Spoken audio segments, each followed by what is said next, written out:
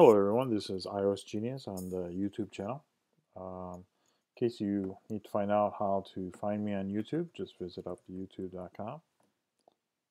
Then on the search field, just type in Apple iOSGenius. And then if you select on the Buy iOSGenius here, you can go ahead and select that. And this will show you my current videos that I've recently uploaded, as well as other previous videos that I've been uploading for how-to and procedures, make bootables using the Reflector app and so forth.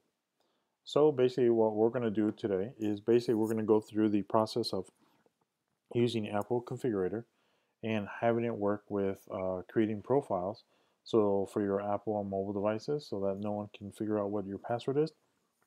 Or this is also being used for school institutionals, which you don't, since there are intelligent people out there that can go ahead and check your keychain access to record or pick up the passwords and so forth through the encryption. If you do not know what keychain access is, feel free to look at one of my other videos on how to access keychain and any previous or used current passwords that are saved locally on your computer, or any computer that is related to Mac that does save the passwords. And if you have admin rights, you can be able to access it. I've recently uploaded a video here which is called Profile Hidden SSID Password. If you go ahead and look at that video profile, that will basically show you how you can hide your SSID and your password during the process of creating a Apple Configurator profile. So we're just going to go ahead and get started. We're going to open here down to the bottom. I'm running Mavericks 1092. This is the Apple Configurator. As you can see on the right hand side here under profiles, I've already created a few profiles, but we're going to go ahead and create a new one from scratch, and just so we can step through the process. So you want to go ahead, once you go in at Apple devices, supervise, and then under settings, you want to just go ahead and select plus sign, and you can either import if you have one from other computers, and then do it on yours, or you can create a new profile. So we're going to go ahead and create a new profile. Once you create a new profile, the general mandatory, this is basically the title name, the same thing as you saw the profiles on the right side, or these profiles. So we're basically just going to call this one, what are we going to call this? I don't know. I'll just call it oops, if I can spell, iOS Genius. Okay, organization, this is an organization of your company, so this should be used only for iOS Genius Site 2, since we have multiple different sites in Chicago. Brief description of the contents of why this profile is being created or being used. This is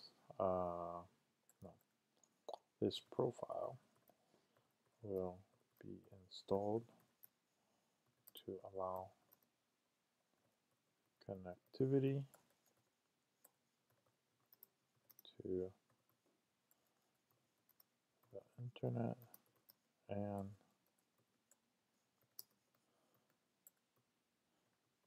network resources. Oops, I didn't spell that properly. Of iOSGenius Site 2. And actually the website that I have as well is also called iOSGenius.com. Alright, so that's the description. Now you can go ahead and copy this, and my contact message, when you're actually installing this message will pop up in duration of the install process. So the message that will be displayed during profile installation. So you can just basically put this in here. This brief description is before you actually start the install. This is during the process of the install. So this profile will be installed to allow connectivity, internet, and network resources of iOSGenius Site 2. If this profile is removed, all internet and network access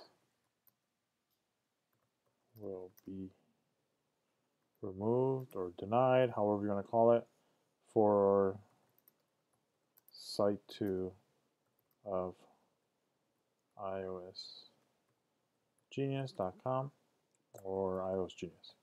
Okay, so next field here in security controls when the profile can be removed. You can say always. If you leave it as always, that means anybody can remove it, even though someone who's in parental controls or someone who's in admin or someone under manage profiles. You can do authorization. Basically means you can put in a password. So I'll just type in password, make it simple. Or you can actually say never, and basically if they go to the profile section to try remove it, which I will go to my system preferences since I have profiles already on this computer. I hit profiles. Here's one of the profiles I was using for actually my school. And as I hit delete, it'll ask you, are you sure you want to remove the profile? If I selected the option never and I hit minus to remove it, it would not give me this option. It wouldn't even pop up this window because you can't delete it.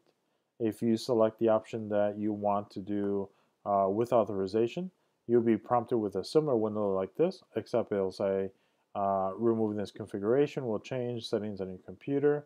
Please enter the requested password or the required password, and then you select remove, and then if the password is correct, it would actually just go ahead and remove it.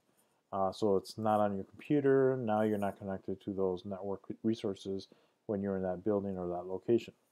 So we're going to go ahead and cancel this, close this, because I use that for school. We're going to leave it as password just so you can see. So we're just going to call this password as this is just a test. Now here it says basically automatically remove the profile settings for automatic profile removal. You can actually set a date or so forth. So like say if someone's going to leave the company in a certain date or time frame, or if your friends are around for a certain vacation time frame and you're going to say, okay, at the end of the week, you want to select the date on a specific date, that beginning date. So if it's 12:01 a.m. at, what is this, July 22nd of 2014, the Apple Configurator, the profile, would actually just disable and remove itself automatically. So we're not going to actually do that, or you can do it after an interval if there's so many days or so forth you want to provide them to have access. So this is also good if you want to create like a guest account and say, okay, we're going to go ahead and run this profile on your computer, but in 7 days you say you're going to be here for, we're going to do it for 8, and then on the 8th day, either at their house or wherever they're at, it would actually automatically remove from their Mac computer or even their iOS device. So we're going to go ahead and select never for right now. So now while after the general, you want to go ahead and select on Wi-Fi config. This is the configuration, so you want to hit continue. Here's the service set identifier, which is your SSID. We're just going to make this SSID called, what is that when we called it? We called it iOSGenius Site 2, or you can just say iOSGenius Wi-Fi or so forth. Is it considered a hidden network? If it's not a hidden network, if it's a hidden network, you would not see it here. If it was a hidden network, a not hidden network, you actually see it here, which we see all these are not hidden.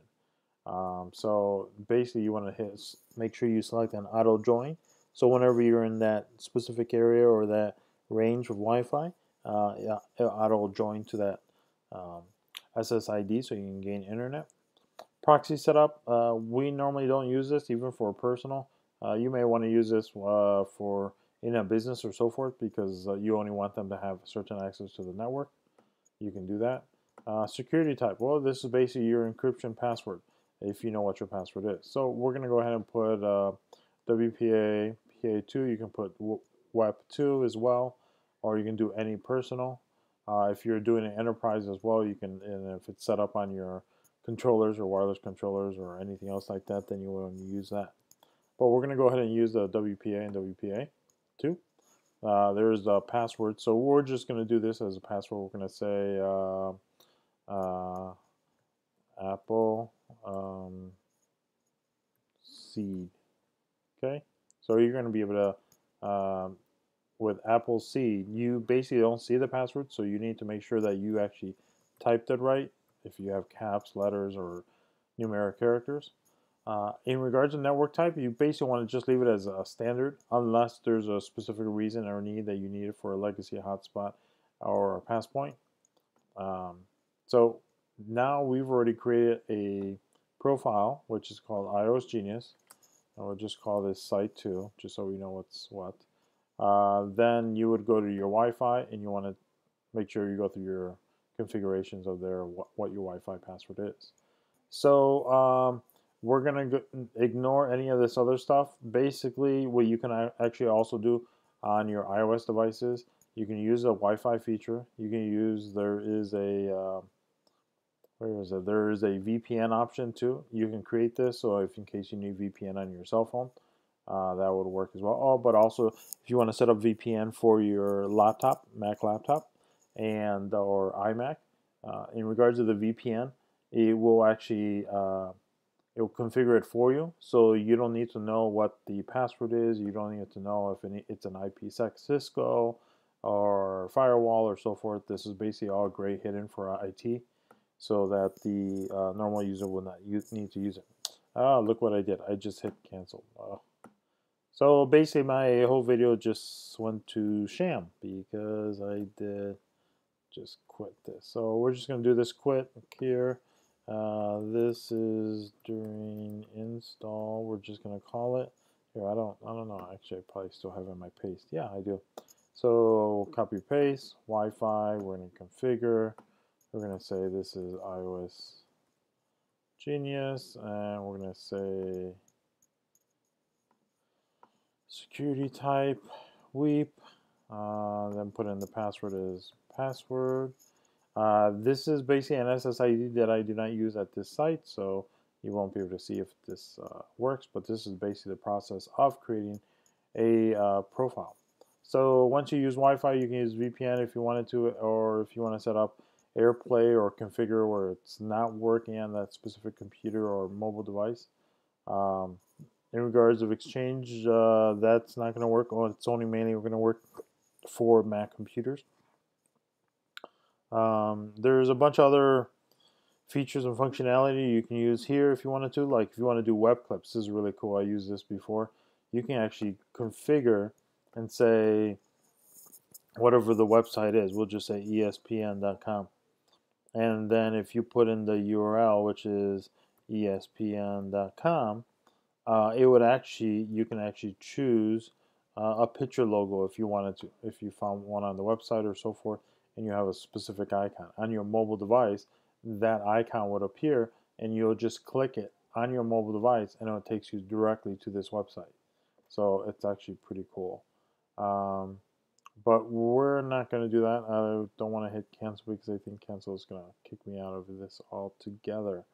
Okay, so let's see. Let's just save this. Okay, so then now here we have the new profile called iOSGenius. If you wanted to re-edit the profile, just go ahead and perform a double left click. It pulls up all the information all over again. So let's just hit cancel since it's already saved. And then if you want to export the profile, you would just go right here with the little arrow, with a little square with the arrow pointing out. Once you hit that, then you can export it to any specific location or designation you want it to. So we're just going to hit save to the desktop. Pulls it up. It's right here, as you can see me moving it. I'm going to move it over here, iOSGenius. And that's pretty much it, how to create an Apple Configurator profile for your mobile or iOS devices and so forth. Check my next video in regards of how to install the profile and what happens to that mobile device. So feel free to subscribe to iOSGenius on the YouTube channel. It'd be greatly appreciated. Feel free to put in your comments or suggestions down to the bottom. And if you do have any additional questions of the Apple Configurator or profile creation.